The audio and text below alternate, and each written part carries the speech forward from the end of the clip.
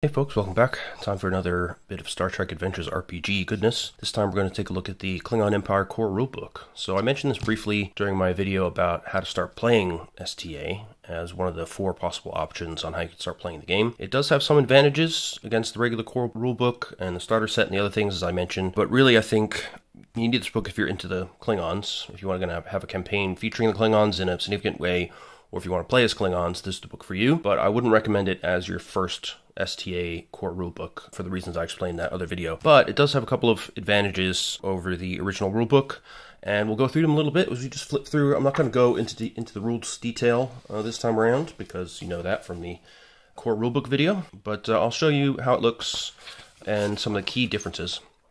So you can tell, first of all, where we are, where our perspective is coming from this time. So we have a Klingon Empire map in the end papers, rather than the Starfleet kind of galaxy-wide perspective. You can tell already that the visual design is totally different.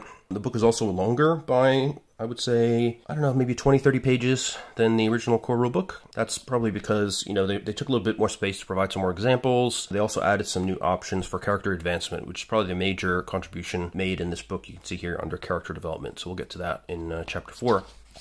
But one thing I would say, definitely, is that before you really dig into this book, I don't normally really pay attention to the foreword, but actually this foreword is really, really good because it explains Klingon culture in an incredibly clear and appropriate way. So I think a lot of people's perceptions of Klingons is they're this kind of bloodthirsty, you know, honor-bound warrior stereotype, but they completely overthrow that and say, you know, that does a complete injustice to the way the Klingons actually behave. You know, that's an accurate aspect of who they are, but really what defines Klingon culture is that they're passionate, not just about war and about battle and about honor, but about everything, you know, life, culture, artwork, Klingon opera, you know, Klingon acid rock, whatever. They approach all of it with fierceness and passion, and that's what defines the Klingon heart, not just, you know, honor and duty and warfare, but passion, this kind of fierce approach to life in general. So do read that foreword. I would rarely say that, but it's a really good one.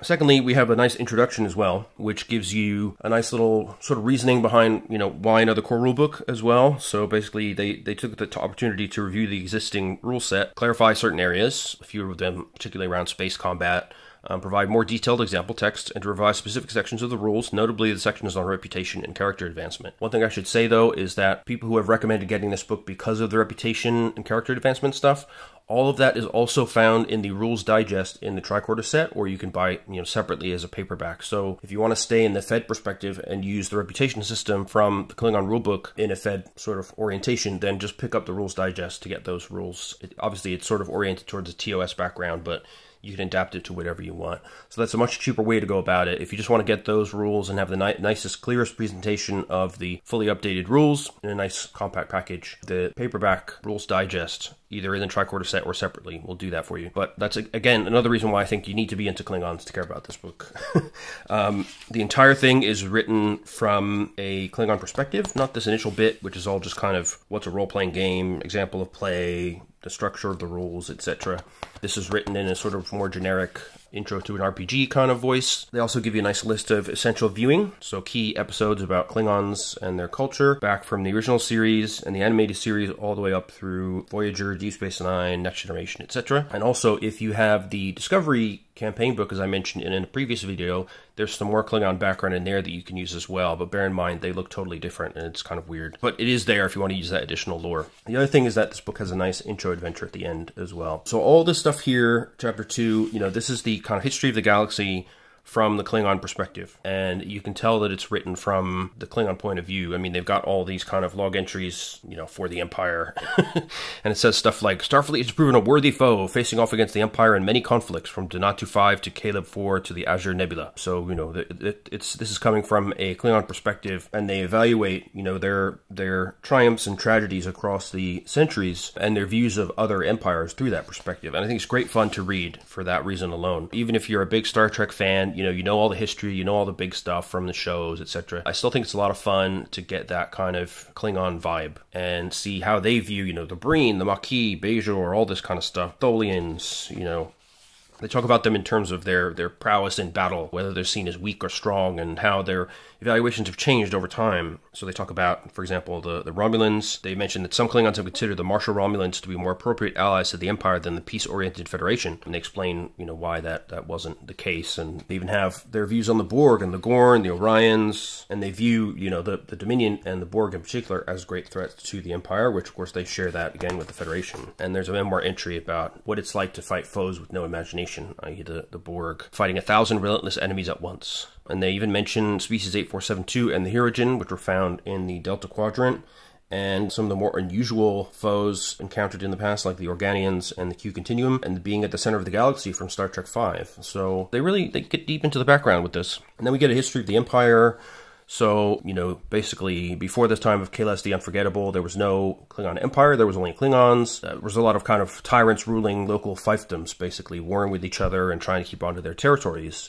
But then it came to the time of Kahless, and he believed that honor should rule the day, basically, and that it wasn't enough to sort of just please whatever your warlord happens to think, but that one should bring greater glory to yourself and think of oneself as a Klingon foremost and not just a servant to whoever happened to rule your feudal area. And so, for many years, Kahless then ruled all of Kronos, Lucara by his side, and his way of honor then became the centerpiece of Klingon culture. And so they talk a lot about, this kind of religious and historical background to the Klingon Empire, which is super interesting. I thought I knew something about Kahless, but there was definitely things in here that I hadn't heard about before. Additional details, there's little bits like opera excerpts, it's like every book in STA, they fill it with flavor. Then we move on to the 22nd century, which is where, we started having, the Klingon Empire started having encounters with Earthborn peoples. 23rd century, sort of the rise of the Federation, gaining more and more territory, and then the signing of the Organian Peace Treaty, various clandestine campaigns to win worlds to the side of the Empire under the terms of the hated Peace Treaty. It says, true, the Klingons in question used dishonorable means, but victory is truly the greatest honor in any battle,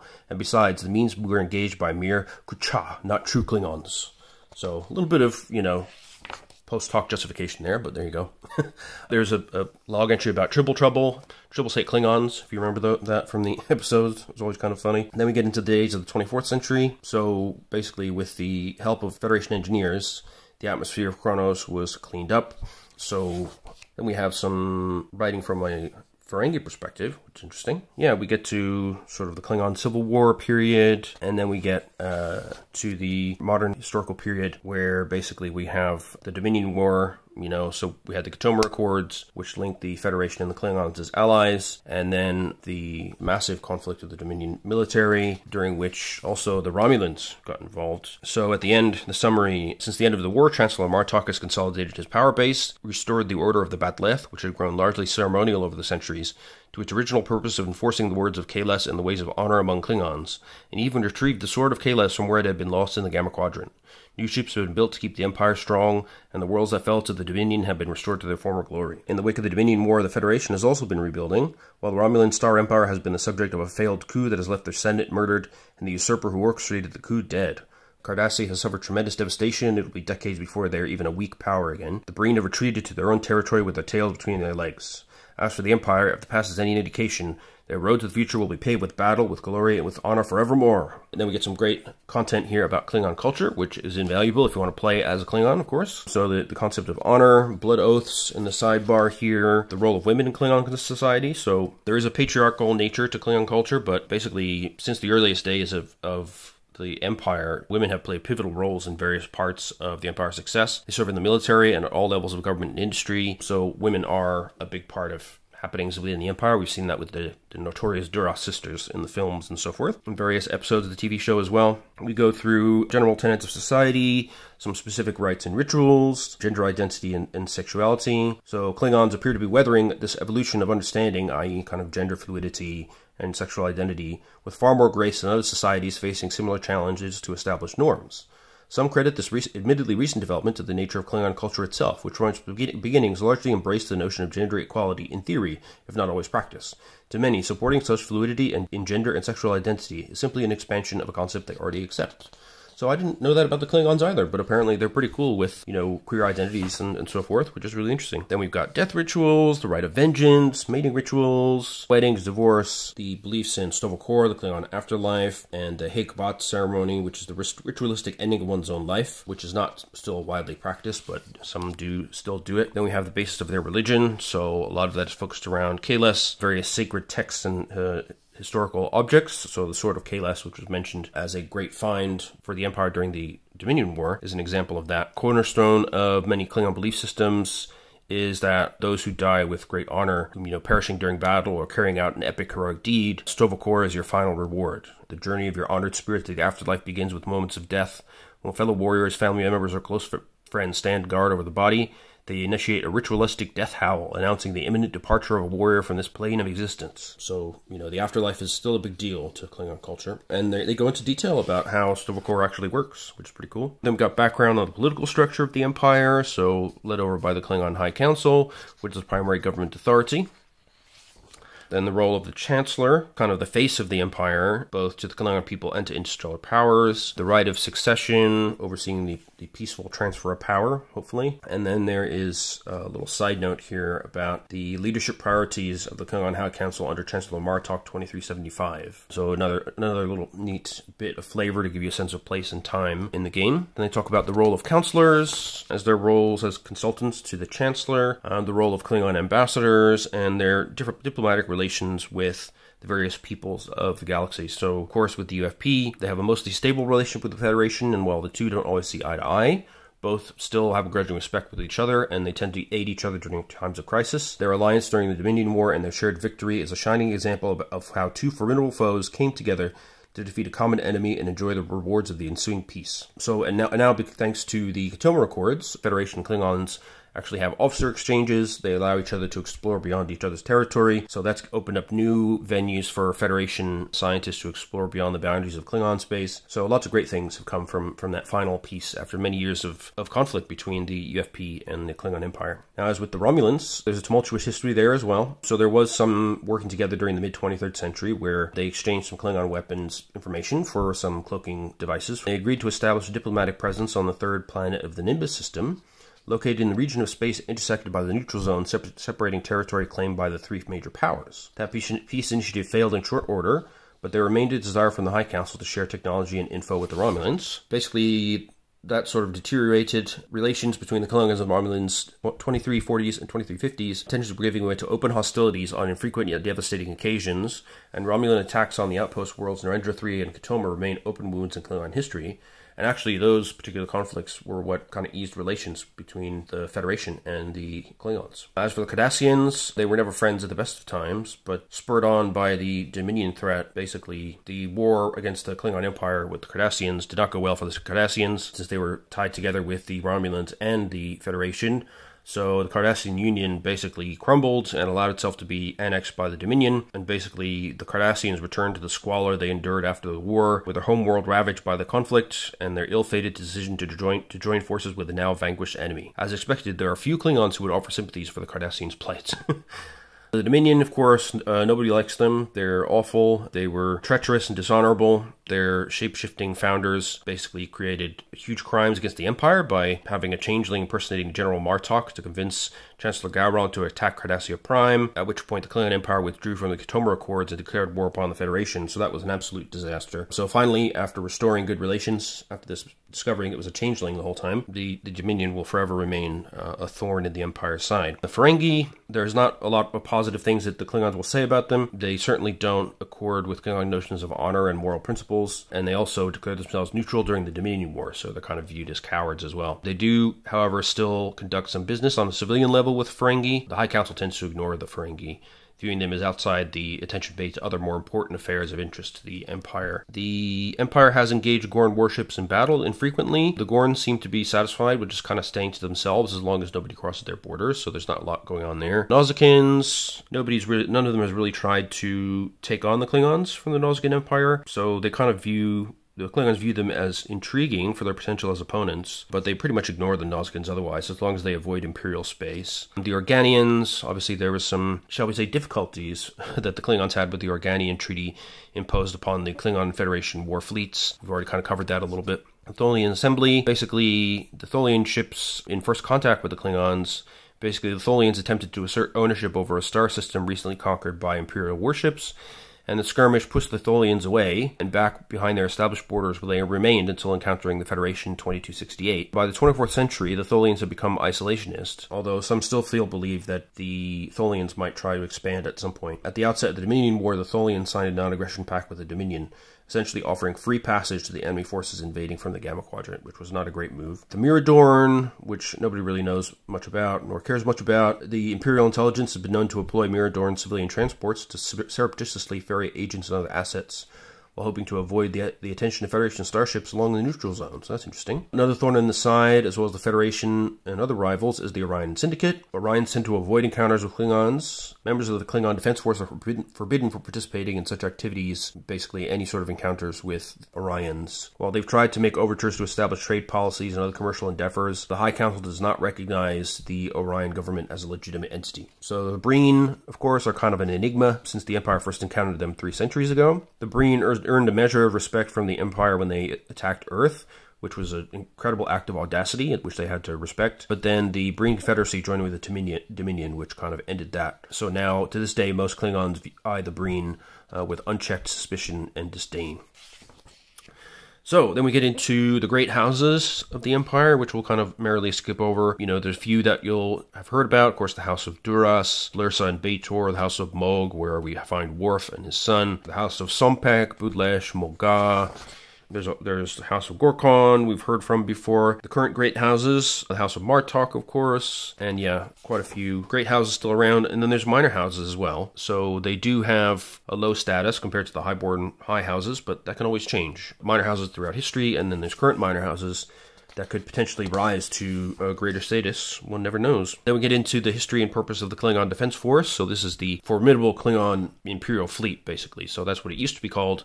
Now it's called the Defense Force, which is a little bit less threatening, I suppose, than the Imperial Fleet as far as naming goes. But the purpose is much the same. It is a purely military organization, so it's not like Starfleet. They don't do exploration and stuff like that. It is by far the Empire's biggest recipient of funding, resources, and personnel. So serving in the KDF is a big deal, and going out and fighting for the Empire is an important thing to do as a Klingon. So each of the great houses has their own military that contributes to the KDF, and there are 2 main elements. So you have the Deep Space Fleet and the Internal Security Force. So the Deep Space Fleet is comparable in size and capability to the Federation Starfleet, the Romulan military. And then the Internal Security Force is a permanently staffed element with its own hierarchy and etc. They maintain observation and tactical outposts. They support colonies and defend them. They enforce the laws, including anti-piracy and customs and search and rescue, all that kind of stuff within the Empire's borders. And then there's a Klingon Oversight Council, so they approve the selection of officer candidates for the KDF. And then there's the Order of the Batleth. They're an elite group within the Klingon Defense Force. So this is recognition only given to those warriors who have demonstrated remarkable courage and achievement in battle. That's one of the highest awards you can receive, subordinate only to the Order of Kahless or being declared a Dahar Master. And there's a little sidebar here about the secretive activities of Imperial intelligence. So they're comparable to Starfleet intelligence, to the Romulan Tal Shiar, or the Cardassians' Obsidian Order. So they are the kind of clandestine component of the Klingon Defense Force. And it is a path you can choose if you want to be an intelligence agent in the KDF, but it's not for everybody. So the Order of Kahless is the highest honor you can receive as a Klingon. Basically, you're recognized for honorable service to the Empire over a sustained period of time, during which you've shown to have conducted themselves with unwavering bravery and selfless sacrifice regardless of personal risk. Only the Chancellor of the High Council carries the power to so recognize an individual. Those who earn the distinction receive the Star of Kahless, one of the highest decorations the Empire can bestow, and its wearer is to be known for all time and without question as a warrior in the finest tradition of Kahless himself. At last report, fewer than 10 living warriors hold the Star of Kahless, with Chancellor Martok being the only Klingon to earn the honor before ascending to that position. Then we get into Klingon training. So this is the KDF is purely a military force. It's a bit more hardcore than Starfleet and focused on being a warrior, basically. So you get trained with bladed weapons, like the classic Batleth, the Mek'leth, the Diktog dagger. You get trained with energy weapons, mainly disruptors and so forth. They, of course, have an officer training program. And there's a nice comparison table here just to give you the equivalent KDF rank as compared to Starfleet, as compared to the Romulans, as compared to the Cardassians. So it's kind of helpful. And of course, soldiers can continue training to seek career advancement. And while you're undergoing basic instruction, officer candidates select a military specialty for which they receive additional training before getting their first duty assignment. So typically, he'll be chosen either for the Internal Security Force or the Deep Space Fleet. So that's quite interesting in a way. You could imagine two very different kind of Klingon campaigns right from the outset, right? The backdrop being the internal functioning of the Internal Security Force and the difficulties within the Empire itself, holding on to Klingon colonies at the edge of their territory, or fighting off the last vestiges of Dominion or Breen outposts or whatever. Or you could be in the Deep Space Fleet and dealing with big stakes deals with Romulans or fighting off Gorn or whatever. So that's pretty cool. And there's some details about Klingon duties aboard a ship, how landing parties work, including boarding parties, and then some key worlds and locations. So there's Kronos. So it's the beating heart of the Klingon Empire. It's had a tumultuous history. So I like this. Planetary classification. We have refused your request to integrate with your Federation planetary classification system. Now that we are allies, it is irrelevant how many species use this system. We have no desire to use it or to learn the human alphabet. This is our planetary classification. We advise you refer to it as needed, as we shall do the same with yours. Level 1, Charg, class, conquerable. Level 2, Yan class, exploitable or of use. Level 3, Tok class, habitable. So conquerable, habitable, exploitable. Those are the only things they care about. You know, they're an imperialist society. What are you going to do? We have some little bit of Klingon poetry over here as well. And they actually use that classification throughout the book. You can see, again, this book is really thoroughly to be viewed from the Klingon perspective. Rua Pente, so it's a legendary kind of prison world. We've got Organia, Agilon Prime, Tribble Prime. By order of Imperial Mandate 7, no vessel under any condition, emergency or otherwise, is to visit Iota Geminorum 4. Violation of this mandate is punishable by death. So this is how much Klingons hate Tribbles and vice versa. And by the way, you can see that the book also has two, not one, but two silk bookmarks, which is lovely. Then there's some notable locations in the galaxy as well. Klingon Federation Neutral Zone, Sto-vo-kor, which is like a spiritual place, but they still consider it a place. Martok's Klingon Academy commencement speech, which is kind of cool to read. And then we get into the rules. We know all this stuff, but you can see I really love the layout in this volume. The fonts look great. Everything is super readable. I love that, you know, the tables are in this orange that really pops. The sidebars are in red, which really pops. You know, the kind of flavor is all in green. You know, there's just this consistency to everything. And the white background does indeed make things more readable than one might expect, given the previous black backgrounded books for the Feds. Then we get into the advanced rules. So we have challenges, extended tasks, time challenges, all that sort of stuff. Extended tasks and momentum. And then now we get into character generation. Of course, it's going to be a bit different here because we are talking about main characters who are coming from the Klingon point of view. So we go through the details of traits, values, and attributes. Klingon characters can be of any ethnicity, sex, gender, sexuality, and so forth. Such variations will only have impact upon play to the extent that the players and game masters wish it. It's also a nice sidebar here about the playstyle. So basically, as usual, you know, sit down with your GM and your fellow players, decide what kind of Klingon game you want. Do you want to be in the Imperial Fleet or the Defense Force? Do you want, you know, a squad of specialized shock troops? Do you want to be in the intelligence things? You know, you can do whatever you want to do, really. You could even do adding alien characters to a traditional Starfleet crew, and likewise adding alien characters to a Klingon crew. So you don't even have to all be Klingons serving on the Klingon vessel due to officer exchanges with the Federation. And then we have the main stats, the disciplines, and again, nicely showing how they would combine with the different attributes to produce approaches to certain problems, the meaning of your discipline rating, and I love that they give a Klingon translation of each as well, if you really want to go nuts with this stuff. And then your focuses, along with some examples, your talents, and then we have a life path thing. Basically, while there are a number of species who are subject to the Klingon Empire, player characters made using this book are always Klingons. There was a variation among Klingons. Again, so, you know, you can't use this if you want to play a Federation game. You just can't. You really need to be wanting to do a Klingon game to buy this book. But yeah, so we go through the standard life path as we would do for Klingons. They show you some examples of, you know, talents and attributes during all areas of play, and then during the Enterprise original series era, things are a little bit different because of the whole augment virus thing, which was sort of a retcon to explain why the Klingons look like this now instead of like humans with mustaches, goatees. So you develop their environment, upbringing, whether they were on a spaceship or a frontier colony or another species world, all that kind of stuff. Yeah, so then we determine the caste. So are you going to be warrior, merchant, scientific, agricultural, and artistic or academic, and then what kind of training. So you can roll that up on the table, or you can choose it if you prefer. You don't have to roll it up on the table. So you can end up training as a command officer, a technical officer, an enlisted warrior, or a laborer. I would think, you know, having a mixed party with laborers could be a little bit challenging, but what do I know? Then your career. So you can be a young warrior, experienced warrior, or veteran warrior, and then various career events that can happen, which will give you, you know, again, flesh out more of your life path history and will give you some benefits. So ship was destroyed, a friend died, another culture gave you an honor of some kind, took command in a bad situation, you encountered something truly crazy, an alien, you recovered from a serious injury, you know, there was a nasty transporter accident, all this kind of stuff has mechanical repercussions, but also gives you additional things to say about your character. And then you can put together your finishing touches, values, attributes, and everything like that. Sort out their derived characteristics like stress, damage bonus, name, department, rank, and role, and their equipment. Basically, they'll get a communicator, a uniform, and additional equipment as appropriate. Then you can talk about their appearance, their relationships, you know, talk about the different kind of ranks you can have aboard a ship. So you'll get a communicator, you'll get access to a tricorder, of course you'll have a uniform on a Klingon ship. You may have some common tools, like an engineering toolkit for an engineer, a med kit for a surgeon. Characters will get a sidearm, so all warriors and officers carry a Diktog dagger while aboard the ship, and are issued with a disruptor pistol for boarding actions and landing parties. Either equipment is either obtained as required by the mission or forms the character's personal effects.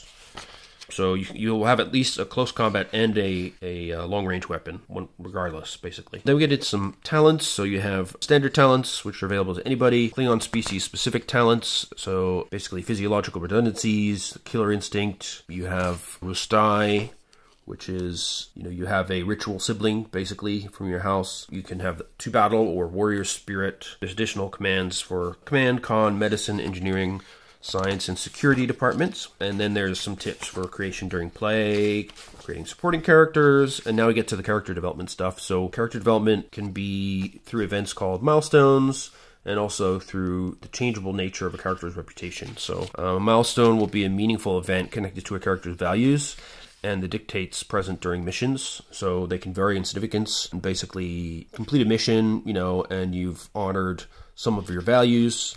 Then, you know, if you challenge the value, you may rewrite it into a different form, and that indicates a change in your views. And if you use values positively, you can make an adjustment to your character. So you can adjust your attributes by 1, reducing one by 1, and increasing another by 1. But you can't increase an attribute above 11 or reduce anything below 7. You can adjust your disciplines, again, reducing 1 by 1 and adding 1 to another. You can swap one of your focuses with another one. You can swap one of your talents with another one. Or you can help a supporting character to train. So you can adjust one of their attributes to disciplines, swap one of their focuses, or do any of the other things described above, but for the support character, which is kind of interesting. So milestone options, some personal growth. You get some ship and crew improvements. So you could also adjust the ship systems, adjust the ship department, swap one of the ship's talents. You can improve your own attributes or disciplines, gain a focus or a talent. You can get personal growth by going along a character arc. You can get personal growth, improving your attributes, disciplines, getting a value or a talent. Much the same as milestones. For ship and crew, you can choose one ship system, increase it by 1. Choose one department, increase it by 1 to a maximum of 5.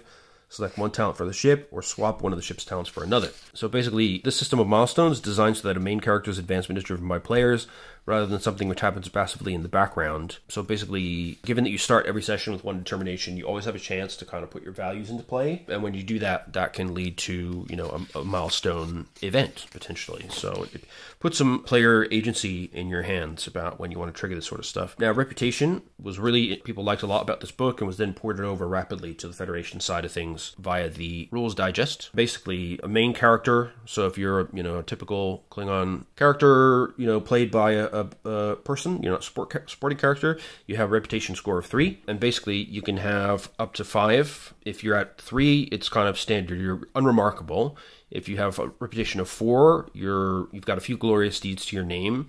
If you're 5, you're a paragon of Klingon virtue. So it's a pretty tight system. If you go below 3, at 2, people are skeptical of you. At 1, future is doubtful. And at 0, you're not even worthy of being called a Klingon. So you gotta be careful with this stuff. So reputation changes during the game, basically. So when you get to the end of an adventure, the game master should consider the outcome of the adventure, decisions that you took, and decide what factors may influence each character's reputation. So basically, they give you a list of questions to answer for yourself. So if you answer yes to these positive influences, like was your mission victorious? Did you positively use one or more of the adventure's dictates? Did you obey your orders? Did you condemn the dishonorable act of others? Did you kill enemy warriors? Did you declare yourself so that the enemies knew who they faced? If you were injured or slain, did you do so in battle, facing your enemy head on? If you answer yes to any of those, for a Klingon, that's a good thing. Negative influences: did you fail the mission? Were you disobedient? Did you insult yourself, your crew, or your shipmates, or your house? Did you cheat or break a promise? Did you do dishonorable acts, take prisoners, or allow yourself to be captured? Blah, blah, blah. All this kind of stuff the Klingons don't like. Those are negative outcomes. And then you have a reputation roll that you make. So your target number for the roll is going to be 7 plus whatever your reputation is, so the default would be 3. You set difficulty according to the number of negative influences you have. So if you do a lot of dishonorable things, you can end up with a really high difficulty for this roll. Then you roll a number of d20s equal to the number of positive influences you have. So that kind of, is the balance there. You get more d20s for positive things, and you get more higher target number for having negative influences. And there's no maximum number of d20s. So you could answer yes to all of these and have like 7 d20s, 8 d20s, whatever. Then you check for successes. So any d20 which rolls less than or equal to your reputation rating will generate 2 successes. So it's like you have a focus in that. Any 20 rolled is a complication, which may generate shame if you fail the reputation roll.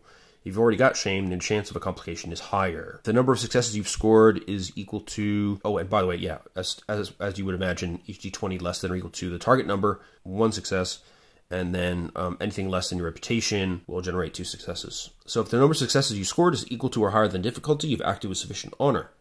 Each success scored above the difficulty becomes a point of glory, which you may spend on various benefits. If you're dishonorable, then you suffer 1 shame for each success you scored less than the number needed, plus 1 extra shame for each die that rolled a 20. So then you have to spend any glory you've gained or any shame you've suffered. So it's a really cool system. So using glory, you can use that in a bunch of different ways, right? You can gain favor with NPCs. You can increase your reputation by 1, which can be huge, because the next time you roll it, you have a higher chance of success. You can get, awards and more stuff. You can spend 1 glory to commend another character in the group if they acted particularly honorably or did something to help you, or your house, the ship. You can purchase awards, which are limited but are potentially really powerful. They have really positive effects. You can create an additional trait for the character or remove a negative trait. If the character is a commanding officer, then they may add a trait to the ship instead, but that costs 3 glory. You can go from labor or warrior to be given a battlefield commission and become an officer by spending 3 glory. You can also petition to be promoted to a higher rank by spending 3 glory. Or you can spend glory to elevate the standing of your house. So that's particular to the Klingons. But you can obviously see that by changing the names of some of this stuff, it's very adaptable to the Federation. That's exactly what they do in the Rules Digest, which is really done well. And then they give some awards you can pay for. Dahar Master, so this allows you to become an elite warrior. It costs 10 glory, but you can pay for it over time. You must have reputation of 5 and the veteran talent to take that award. And then once per adventure, you may choose one of your focuses for the remainder of the scene. On any task which uses that focus, you will score 2 successes for any die that rolls equal to twice your discipline score. So that can give you a lot of successes, a lot of momentum. Order of the Batleth costs 4, but you must have succeeded at a particularly bold, risky, daring, or heroic action during combat. And then the benefit is once per adventure, after rolling for a task, you may gain 2 bonus momentum on a successful task, or ignore a single complication suffered. So that can be extremely helpful in critical situations. And then finally, you have the Order of Kales. Well, not finally, there's another one. But that costs 5. You must be an officer in a command or leadership position who has led a crew in succession of difficult missions, faced personal danger on at least 2 of those. Once per adventure, if you have this award, you can use the direct task or otherwise assist a subordinate. You may treat your d20 as if it had rolled a 1, so you get an automatic double success right away. Finally, then, the Order of Kristak, which is a volcano on Kronos, where Kales is said to have created the first Batleth. It costs 2. You must have faced an extremely dangerous situation and triumphed in spite of it. And so when you have it, once per mission, whenever you would suffer stress, have the amount of stress inflicted by an attack or hazard. But then you can use your shame as well. So you might gain ill favor. Basically, an allied NPC you encountered during the adventure regards you as a worthless patak. You can reduce your reputation. You can take a demotion. You can stain the reputation of others aboard your ship, which uses 2 shame. That's a pretty nasty thing to do. You can remove an award that you received to remove the shame. You can take a dishonorable status like dishonor, cowardice, disgrace, or remove a positive trait that gets rid of 3 shame, or you can reduce the standing of your house, or you could be stripped of your duties and detained, basically.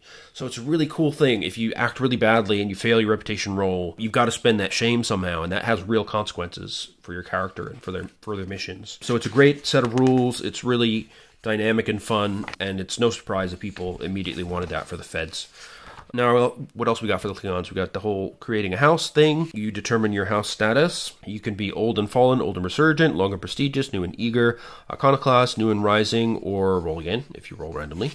And each of those has different sort of in-game effects. You can also have a different house legacy. You know, you might be leaders, warriors, engineers, physicians, or something else. And your houses can also grant you, you'll have leaders, and commanding bloodline can give you a house talent. And then there are sort of things like ancestral blades, trained from birth, and you get different talents depending on what your house legacy is about. You know, if you're an engineer or stuff like that. Then you work out your house temperament. So you could be enthusiastic, hot-tempered, thoughtful, calm, stoic, audacious, traditional, unyielding.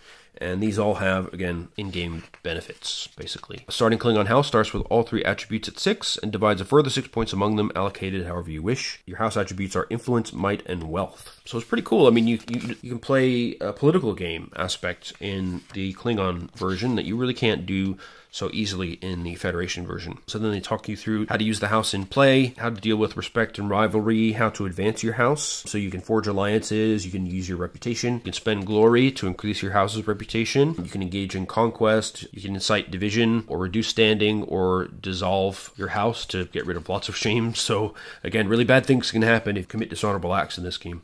In terms of weapon and tech, not a lot of surprises in here. So again, as with the main game, you know, some weapons and stuff will need an opportunity cost, meaning you need to spend some momentum to get the item, and others have an escalation cost, which gives the GM threat, because it's basically upping the level of potential danger. So there's different kinds of ways you can develop or innovate on equipment. You can build prototypes of stuff. They talk you through details of Klingon technology and its evolution across different eras of Star Trek, and then advanced technology and less advanced technology. So it's a sort of general guide. And then we have, very important for Klingons, combat gear. So we have the typical stress effects, right, that you would expect for weaponry. It could be an area effect, intense, or the cost to avoid an injury caused by an intense weapon increases by 1 for each effect rolled. You could have the knockdown effect, you have the piercing effect, which ignores resistance, or the vicious X, which inflicts X additional stress for each effect you roll. You can also have qualities like accurate, needs charging, cumbersome, deadly, debilitating, which means it's harder to heal injuries from that weapon. Deadly means it's much harder to make a non-lethal attack with that weapon. It could be hidden, harder to detect, could be inaccurate, so you get no benefit from the aim action. Or non-lethal, which is the reverse of deadly. If you try to make a deadly attack, it's harder. Melee weapons, of course, we have the very famous examples of those in the Klingon world. Now, typically they use disruptor weapons, so there are disruptor pistols and disruptor rifles, and there are some phaser systems as well. Here they give you an example of warriors' weapons. So we have the famous Batleth, the battle blade. We have a disruptor rifle, which is a two-handed affair, and various disruptor pistols, the Duktag dagger, Kutluk dagger, and Mavak dagger. And then a list here of various different weapons, also including Andorian plasma rifles and things like Jem'Hadar plasma pistols, because you might want to play in the Dominion War period. And they go through the details of phasers as well, because you will encounter other societies that use them, including the Federation, and you may work together at some points. Klingons also tend to make use of light or heavy body armor. You can also use environment, suits, or personal force fields. In terms of tools and portable gear, so there's a lot of similarity with the Federation, really. You know, you have a lot of medical devices, cortical stimulators, hypospray, you know, tricorders, anti-grav sleds to move stuff around, communicators, emergency transponders for emergency transport, pads, which you see, you know, like a tablet, basically, holographic imagery, pattern enhancers to help beam out of difficult places, and some cybernetics as well, artificial organs, artificial sensory organs, and prostheses. Then we have the rules for combat, which again, we'll just flip through because we know about all this stuff. Minor actions, you know, zones, all that good stuff. Again, they've got this lovely flowchart here to make it much clearer how combat works, and samples of the different tasks that you can do during a turn as well. Everything is just really, really nicely laid out in this book. How to deal with stress and injury, avoiding injuries, consequences of injuries, dealing with healing, conditions, etc., weapons and their effects, qualities, combat momentum spends you can take, getting disarm for 2 momentum, buying d20s, adding stress or avoiding injury. Some of them are repeatable and immediate, some of them not. Improvised attacks, which is always handy in a bar fight, I suppose. And then they have a nice big example of melee combat, which is great for the Klingons. Then we get some Klingon Imperial fleet details. So again, this is all good stuff here. We've got the different main roles on the ship: the captain, first officer, second and third officers, helm officer, weapons officer, science officer, engineering officer, and the ship's cook. He's doing something super gross. I don't know what that is, but I don't want to eat it. And the ship's surgeon, the medical officer, equivalent. Oh, and then there's a detail on the ship's menu on a Klingon ship.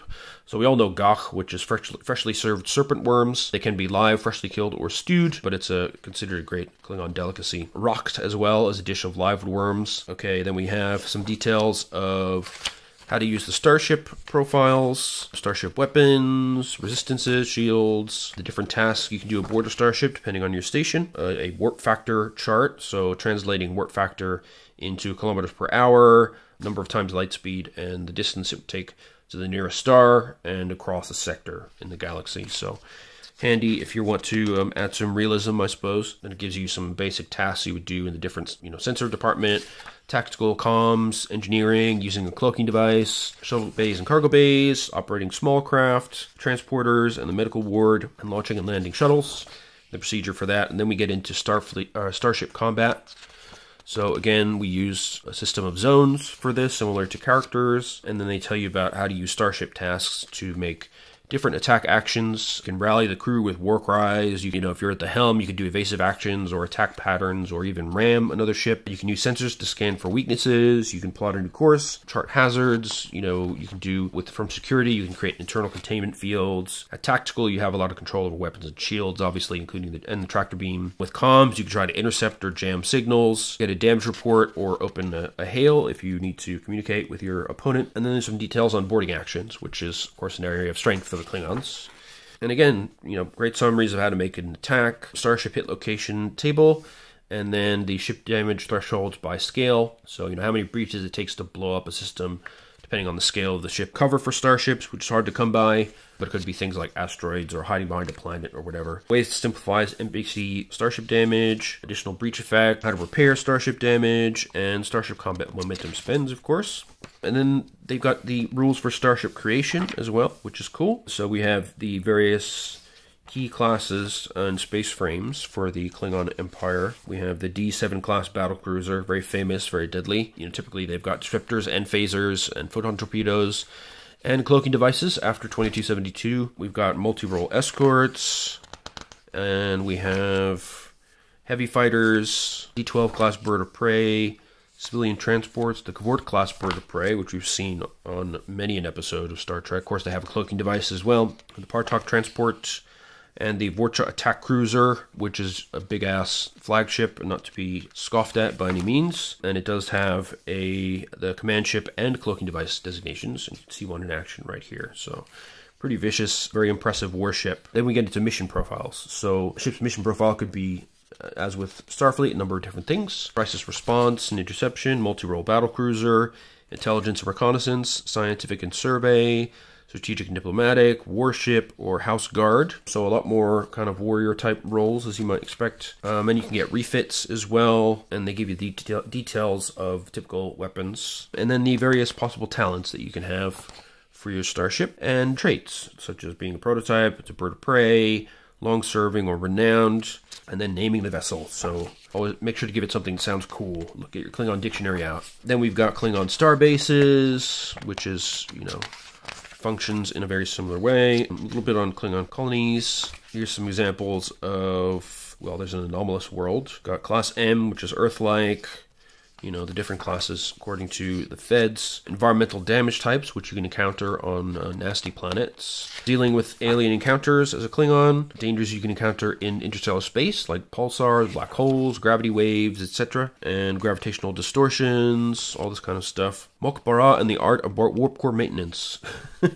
So how to take care of your ship and make sure the warp core doesn't explode. And then we've got details on alien vessels, which in this case includes some key Federation vessels: the Connie class, Constitution Refit class, the Defiant class, the Excelsior, and the Galaxy class, and the Intrepid, and the Miranda. So some classics there, of course. For the Romulans, we got the Bird of Prey, and the Dex class Warbird, which is extremely scary for a number of different reasons. We've got the Cardassians with their Gaylor class cruiser, the Dominion Jem'Hadar attack ship, and the Jem'Hadar warship, which is really nasty because it has anti-cloak sensors as well. And they have advanced transporters and also Polaron-based weapons, which can get through shields. Then we got the Borg, even scarier because everything is huge. It's just huge. Got advanced transporters, they've got regenerative systems, and they've got threat protocols. Basically, they carefully analyze the combat situation and respond appropriately. And Borg cubes are absolutely colossal. So basically, no system on a Borg cube can be destroyed without first locating a vulnerability. They're normally represented by creating an advantage, though disadvantage should be especially costly, difficult, or dangerous to create. Not easy by any means. Finally, we have the Decorum class Marauder, a typical craft of the Ferengi, who are actually reasonably powerful ships. Then we have a lovely game mastering section, which is, yeah, basically, I mean, there's some general tips about, failing forward, helping people out with character creation, managing the rules during play, dealing with complications and threat, dealing with threat spends, combat and extended tasks, setting up challenges for your players, making sure that everybody in the different roles gets a chance to contribute, using and creating supporting characters and NPCs, random behavioral cultural traits for adversaries and NPCs. Then NPCs has opposition.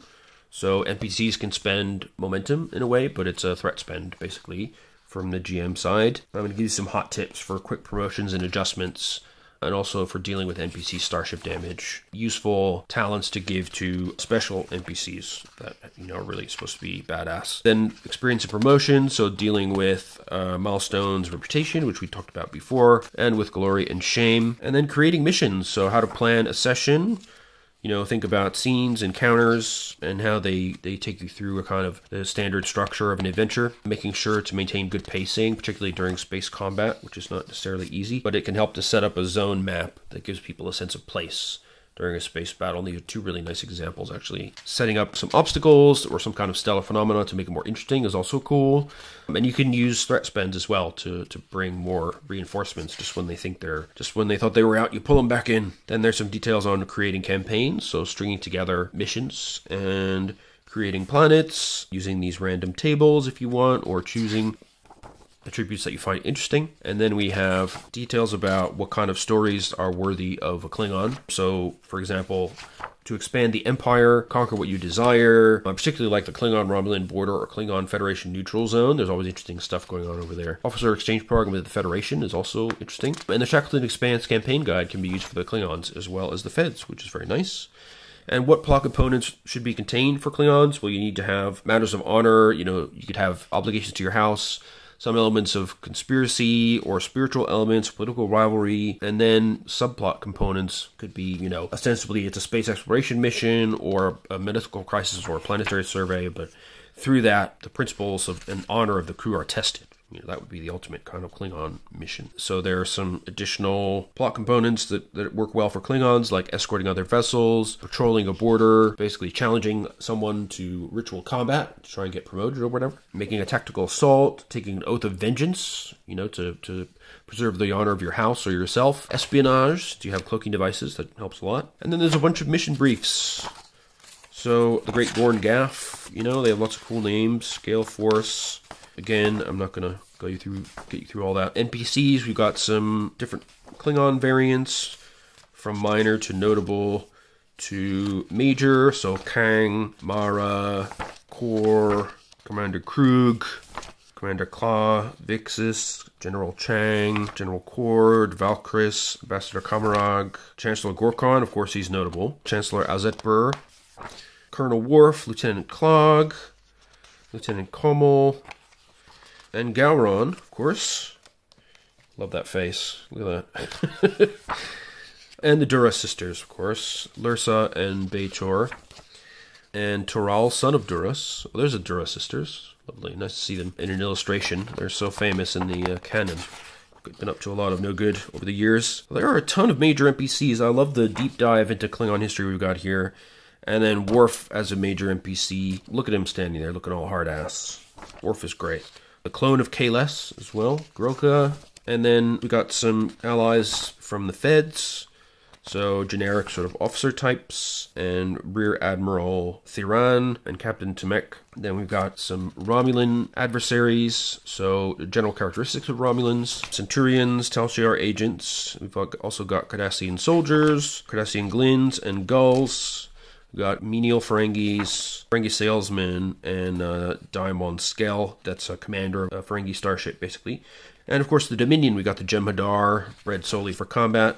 Jem'Hadar First, who leads the Jem'Hadar Squadron, and the Vorta Overseers. For the Borg, we've got tactical drones, and medical drones. And then for various beasts, we've got the Denevan Neural Parasite, the Glommers, genetically engineered bulbous predators with 4 spindly legs and 2 eye stalks, created by the Klingon geneticist Kedge. Made for hunting, basically. Talarian Hook Spider, gross. The Targ, which is a favored companion of Klingons, like dogs for humans. Tribbles, which hate Klingons, and vice versa. The Mugato, which we've seen in, of course, Lower Decks and other things. The Selat, a large bear-like creature from Vulcan. And the Berengarian Dragon, which is 200 meters long and breathes fire. So yeah, there are dragons in Star Trek. And finally, we have the intro adventure, which, yeah, we won't obviously spoil that for you. But I will show you the KDF personnel file. This is the Klingon character sheet, which looks absolutely fantastic. I love the way this looks. Your life path, your house information, and then your worship registry form with its various departments and systems. Yeah, so, I mean, I can't say enough good things about this book if you love Klingons, which I do. It's absolutely fantastic. And as well, I would recommend getting the GM kit, because thank God the GM kit for the Klingons is a normal-ass, portrait-oriented GM screen, which is beautiful, instead of that weird square thing. It's got all the same kind of stuff on it. Example difficulties, uses for determination, NPC qualities, threat spends, complication ranges, challenge dice, personal momentum spends, starship weapons, starship damage, NPC starship crew scores, personal weapon summaries, personal weapon qualities, making attack procedure, injuries and stress effects, melee combat options, including grappling and shoving, disengaging and striking, normal combat tasks, and minor actions as well. So everything you need as a GM to run your scene smoothly. And then fantastic action-packed artwork on the other side. We've got all the different types of Klingon starships with a beautiful planet surface in the background. They're blowing the hell out of something. I can't even tell what that is. Is that, I don't know, is that a Gaylord class? Cardassian? Something? I don't know, but whatever it is, it's really dead. And these Klingons are not messing around. So I love it. It's a brilliant, brilliant GM screen. And as with the normal GM screen, it also comes with a map. This one, of course, however, is the map of the Klingon Empire, as you can see here. Same one we get at the end papers of the Klingon Core Rulebook. But then on the flip side, we have a more conventional map, which sort of gives us a position here. So now we see how the Klingon Empire is oriented with the UFP on one side, and over here we've got all kinds of stuff going on. And then we've got the Romulan Empire over here, and the Shackleton Expanse, which is the focus of another book that we'll look at another time. So that's handy. And then, as with the other set, you get these wonderful cards made from beautiful thick paper or cardboard of some kind, which summarize the things you need in different positions on the ship. So there's commanding officer reference, along with the rules summary on the back, communications and internal systems reference. There's a conflict reference and momentum spend, so that can be passed around the table during a combat. You've got a helm and navigation reference for that guy, for that officer. You've got security oversight and tactical reference, sensors and internal systems reference. So again, you know, beautifully redone with the Klingon style, and always with the rule summary on the back. So they're really great for new players to help them get used to the system, which is going to be very different from D&D. And on top of that, unlike the other GM kit, comes with an adventure. So this is designed to help, you know, new GMs get into the vibe. I'm not going to spoil it for you, but there you have it. So that is the Klingon Core Rulebook and the contents of the GM kit, which is quite expensive for what it is, to be honest. It's like £40, which is crazy, but I got it on sale for much less, like 24, and for that, I didn't mind at all. Core Rulebook is beautiful, and if you love Klingons, just buy it. If you're a Star Trek fan, just buy it. It's great fun to read. But if you're just starting the game out, don't start with this. Get yourself the Rules Digest or the Core Rulebook or both, and start there. Learn from the Federation side before you start digging into the Klingons. Because the Klingons, as great as they are, I think it's better to start with the more generalized form of the game first and see how you like it. And then if you like the system and you enjoy it, pick up a copy of this and the Klingon appropriate GM screen, which looks and feels great, and then go nuts. So I hope that was helpful for you guys. As you can tell, I'm a big fan of STA as a system. I think the books are all really, really well done, and the Klingon Core Rulebook is perhaps one of my favorites. I mean, it's just done with such love for Klingon Empire. I think they presented it extremely well. They made it such an intriguing way of playing the game from a totally different perspective, with new elements included, like house politics and so forth. New awards you can win, the new reputation system, which is now adopted across the entire game system because it was so well thought out. So yeah, if you're at all interested, I hope this really helped you out and helped point you in the right direction. Let me know in the comments if you have this Core Rulebook or the GM kit, or if you have any other thoughts on role-playing as Klingons in the STA universe. In the meantime, stay well, take care of yourselves, and I look forward to seeing you in the next video and in the comment section below. Alright guys, take care, and bye-bye.